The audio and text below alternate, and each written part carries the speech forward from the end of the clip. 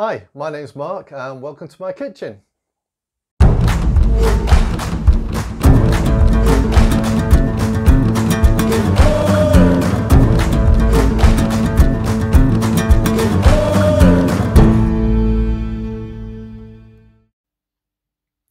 Hi guys, welcome back to Kitchen Wargamers and welcome back to my kitchen. So this video is only going to be short, and basically it's a pre-game, some real changes what I've done to play my Bolt Action 2090 games. As you've probably seen, what I'm doing is one dice, one model.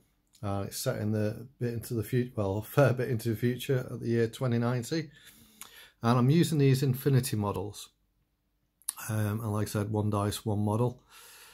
So I'm making some real changes just before I start the game. I'm basically using all the Bolt Action rules with some alterations.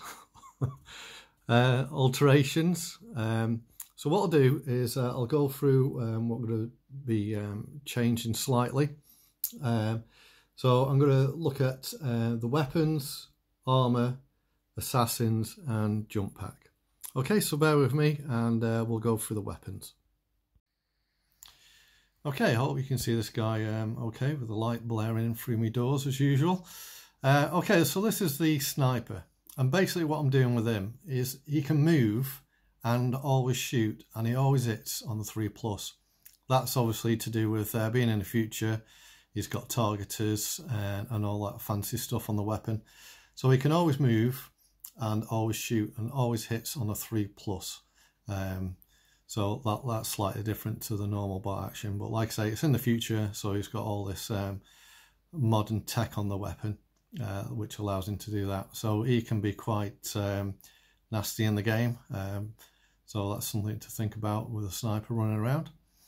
Okay, so that's a quick one on the sniper. Next we'll have a look at the assault rifle. Okay, here's a guy with the assault rifle. Now, as you know, in Bolt Action, the assault rifle gives you tough fighters and other bits and bonuses. But this one, basically, you're going to get none of that. It's just like the basic weapon. So all I do is use the stats for the assault weapon, like in Bolt Action World War II.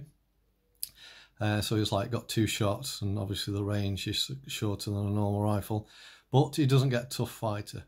Now the reason behind this is because it's a standard weapon and it's one model, one dice. Obviously he's in close combat with one other. You know, the effects that assault weapons can give you is pretty much eliminated, because you know, once you've made a hit roll in close combat, you can do another one. But if you're fighting against one guy, so that's what I'm doing with the assault rifles. Okay, let's have a look at a heavy weapon next. Okay, so a guy with a heavy weapon, like a medium machine gun, handheld. And the changes I'm making to this is basically he can move and shoot. However, when he hits a target, he places 2 pin markers instead of 1, just to show the rate of fire. And I might even knock some of the fire rating down, because you're only up against one target, basically. So yeah, that's what I'm thinking of that one. But yeah, the main rules is he can move and shoot, and if he hits anybody, he puts 2 pin markers on them instead of 1. Okay, next up, let's have a look at the swords that some of these guys carry. Okay, I'm going to cover 2 rules, slight rule changes or modifications on this guy, because he's I was going to talk about assassins, but this guy is an assassin, and he's also got a sword. So his sword, then, basically what it is it's 1 roll to wound, you know, just like making 1 attack on somebody in close combat.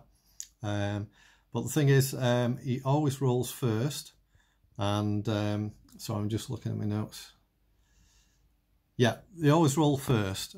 So if you've got guys that are in the second round of combat where you both fight together, no matter what, he always rolls first, unless he's up against somebody with another sword, and then obviously it's fight together. So that's the only thing really with swords. The next thing, this guy's an assassin. Now what I'm doing with assassins is if you are targeting a trained assassin like this guy, because he's used to sneaking about and probably got some cloaking device or something, when you target him, before you shoot to hit, you need to roll a 4+. So on a 4, 5 or a 6, you can actually see him to shoot him. On a 1 to 3, you can't. So it's like a 50-50 chance of you actually spotting this super assassin running around the battlefield. And I just thought that would give you know, a bit more dramatism to being a sniper. Okay, next up we'll talk about armor and what you need to wound and stuff. Okay, see you soon. Okay, so here we are with what you need to hit with armor. Because these guys have got different types of armor. Basically, I'm putting into either normal or heavy. So these guys, one's got no armor whatsoever, the other one's got slight armor, but I'm classing them the same. And what you need to do is, like you're hitting a regular troop, you need a 4+. I'll just move that out of the way. That's basically it for the normal armor. Now the second armor category is the heavy armor. Just so you can see these in the light. Right, so this is heavy armor. So basically it makes him like an elite trooper. So you need a 5 to hit him. However, because he's wearing heavy armor, if you do hit him, you need to reroll. Sorry, getting mixed up. If you do hit him, the guy rolls, and it's sort of like an armor save. On a 4, 5 or a 6, he ignores the wound. So first off, you need a 5 to hit him, and then if you do hit him on a 5 or a 6, the wound's ignored.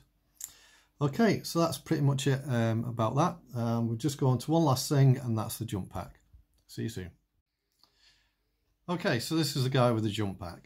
Basically what it's doing is you can either move 6 inches normally across ground, or 12 inches normally across ground, or to charge. However, you can do the same but going higher or whatever. So basically he could go up to 12 inches jumping over terrain or jumping up terrain, just to, you know, illustrate that he's got a jump pack. So he can ignore terrain while moving and also get up onto top of buildings or everything, as long as it's within his 12. Now another big thing I'm going to do with him, if he does use his jump pack and he goes to 12 inches, he can still fire. That's because of stabilizers and everything. But if he's on the ground, obviously the normal effects of a -1 for moving, or you use your 12 to either run or go into close combat, you can't fire. That's the same. It's only when he's using it in the jump pack rule. So this guy could basically jump up on the top of a building and fire a weapon after moving 12 inches with a jump pack. Okay, that's pretty much it, guys. I just thought I'd go through this. It's just some rules I thought about with it being a bit more futuristic in bolt action. I'm going to start filming the game now. Unfortunately, it's going to be solo.